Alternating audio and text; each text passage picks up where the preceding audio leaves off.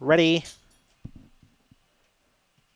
And racing, Moustache only fairly away, showing speed was Shayna Manelli. Kingsbury Kinsey on the fence was Emma Manelli. Then followed by Lady Day Star with Turtle Fernando, Comet Bay Caddy, Boom Tux, last Moustache. On the corner, Shayna Manelli leads by a half length. Emma Manelli at the inside, one came down up the front straight, but Shayna Manelli wins by a length. On Kingsbury Kinsey, Emma Manelli, Comet Bay Caddy should be fourth, then followed by Boom Tux with Moustache, Lady Day Star, and Turtle Fernando took a tumble up the front straight, has made it safely into the pen.